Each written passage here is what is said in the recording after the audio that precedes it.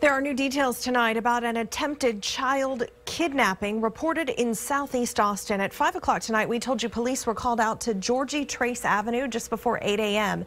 Since then, we have spoken to the father of the girl involved.